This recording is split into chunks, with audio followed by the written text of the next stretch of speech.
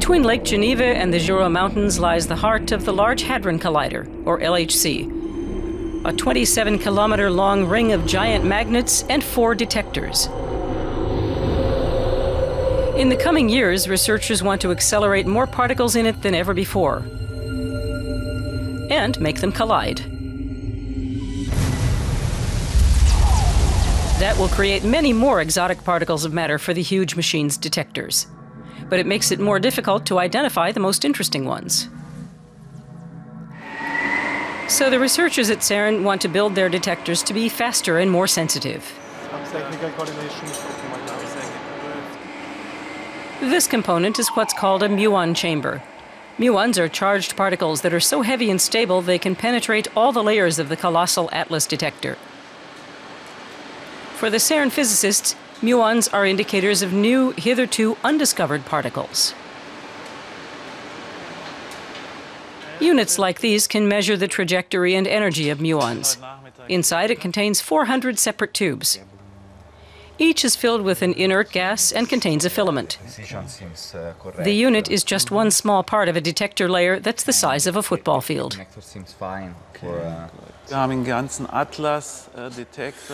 There are around 1,200 muon detectors like these in the Atlas instrument. That's more than 1 million filaments in all. And the wires in the muon tubes have to be adjusted in the micrometer range. That's the challenge in building detectors like this. In this lab, the physicists are developing another detector layer. It's designed for installation at the center of the Atlas array, where the accelerated particles slam into each other. The sensors in it track the first few centimeters in the trajectory of the particles created by the event. It surveys around 12 million distinct points distributed over just a few cubic centimeters. Around 1/10 of all the data collected by Atlas comes from measurements here.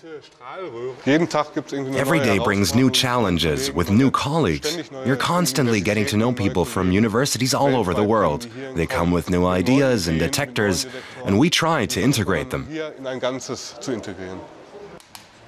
Scientists from around 170 institutes in 35 different countries have helped develop components that have gone into the Atlas detector.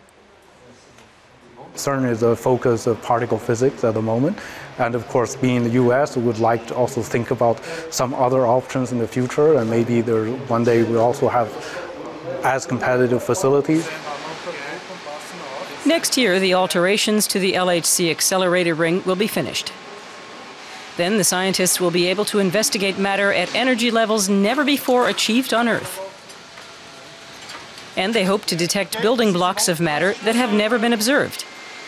High on their list of hopefuls is the mysterious dark matter. The future of particle physics will be determined by what we discover or don't discover at the LHC, especially if we can track down dark matter. That would not only make the particle physicists happy, but astronomers and astrophysicists as well. Theory predicts that the vast majority of matter in space can only be detected through its gravitational effects. Discovering whether that's true and what dark matter is made of could be the next big breakthrough in the world's biggest research machine.